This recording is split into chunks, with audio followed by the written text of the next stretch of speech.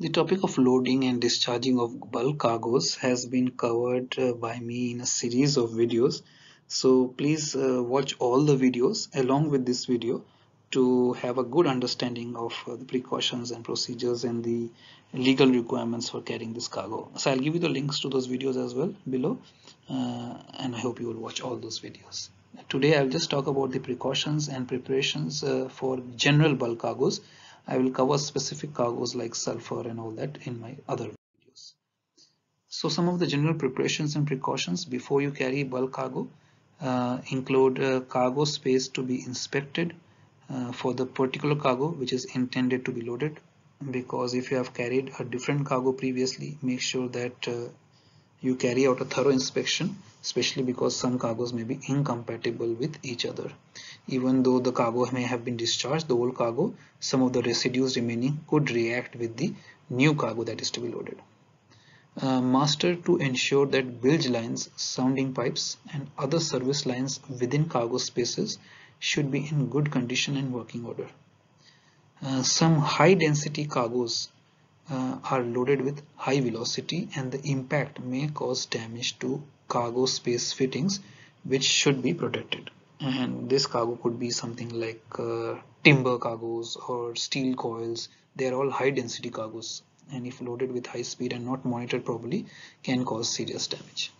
Also, it will be advisable to sound the bilges after the completion of the loading to ensure that the whole bilges are absolutely clean, there is no water residue remaining, or there is no leakage of water coming in from any cargo.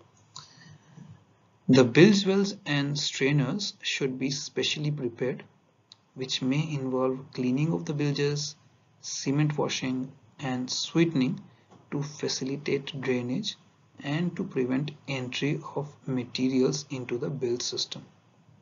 Additionally, in practice, burlap piece, and burlap, you can see it on the screen as well. On the right side of the screen is the example of burlap.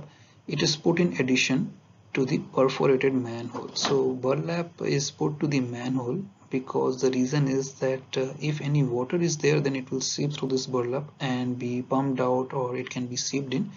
But if there are any residues of cargo, then it will get stuck in this burlap and it will not go into the bilge system or block the bilge system, or it will also not block the bilge, and it will allow easy pumping out of the bilges. That is why burlaps are often used in practice, because it allows the water to flow in and out but does not allow any cargo to get into the bilge pumping out system.